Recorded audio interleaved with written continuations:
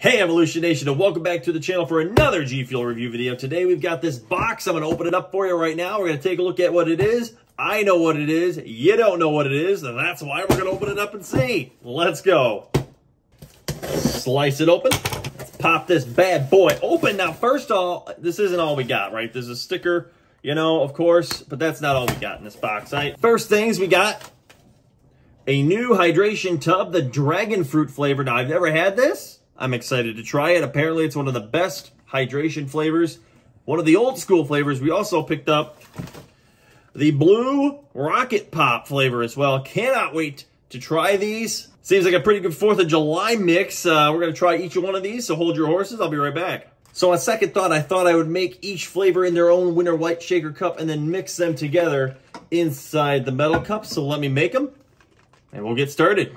As you can see, the dragon fruit GFuel hydration is red, so let's make this one first. And the blue rocket pop is blue. Let's make that one next. And as you know, we gotta shake them.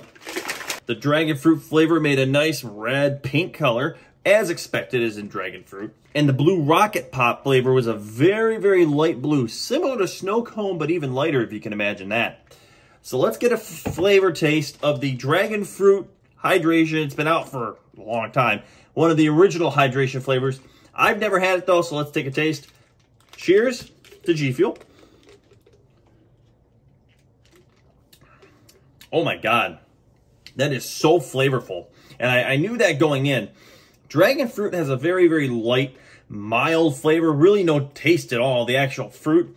The drink though, when you add dragon fruit to something, generally dragon fruit drinks from Starbucks or whatever are very, very flavorful. That is what I'm getting with this. Wow, that is good. Maybe a little strong on the powder, but again, the scoops were kind of weird. The scoops were bigger and different than the normal hydration scoops, so that could be why.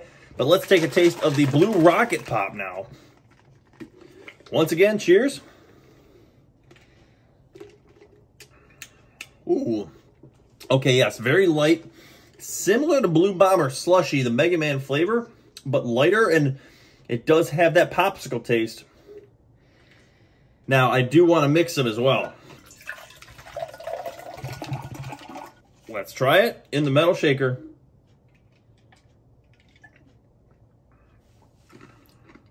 Wow, mixed is very good.